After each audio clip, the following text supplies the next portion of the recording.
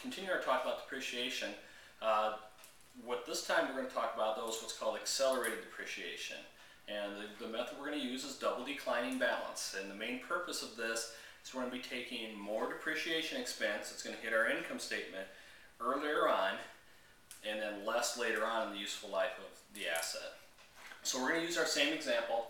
We have a vehicle or a piece of machinery that costs $50,000. Our estimated salvage value is $10,000.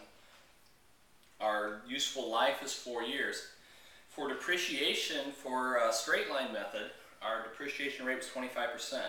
Under double declining balance, we're going to double that rate. So instead of taking 25% per year, we're actually going to take 50% per year.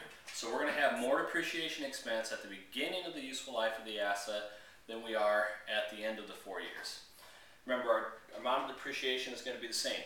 The other difference is, instead of starting off with the amount to be depreciated, under double declining balance, we're starting off at cost and we're depreciating down to salvage value.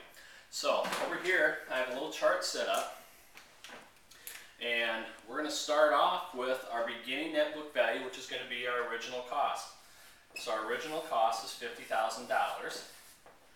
Our rate is going to be 50%. So our first year depreciation expense is going to be $25,000. Our accumulated depreciation in the first year, of course, is going to be $25,000, because that's just the total depreciation we take. Remember, depreciation expense is an expense on the income statement. Accumulated depreciation is a contra asset on the balance sheet. It'll be lumped together with the original cost of the asset. We present those at net book value. Our ending net book value for the asset is $25,000. So that's what would be presented on our balance sheet at net book value, $25,000. Year 2, we start with our ending net book value of $25,000. Our rate remains the same at 50%. So this year, our depreciation expense is $12,500. Our accumulated depreciation is $37,500, because we added our beginning accumulated depreciation of $25,000 plus our depreciation expense for year 2. This is a total of $37,500. Our ending net book value is going to be $12,500,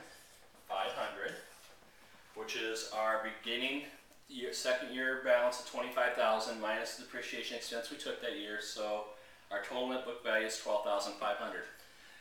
If you remember now, if we were doing straight line, each year the depreciation expense would have been $10,000. So our total that we had taken on straight line was $20,000. Under double declining balance is $37,500. So we have a difference there.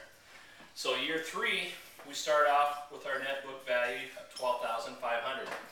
Our rate is the same, but instead of doing our depreciation expense of $6,250, remember, we're only depreciating down to our salvage value of $10,000. So once we reach that total depreciation, we have to stop. So for year 3, our depreciation expense is going to be $2,500 is all. Our accumulated depreciation is $40,000, and our ending net book value is $10,000. So in this case, we fully depreciated our asset to what we expect to be able to sell it for at the end of its useful life. So instead of having $10,000 on our depreciation expense in year 3 like we do on straight line, we're only going to have $2,500 of depreciation expense. So what happens in year 4? Well, actually, nothing. We start with a net book value of $10,000. Since we've already met our accumulated depreciation of $40,000, we're not taking any additional depreciation expense. So our depreciation expense for year 4 is going to be 0. So there'll be no depreciation expense for that asset on our income statement.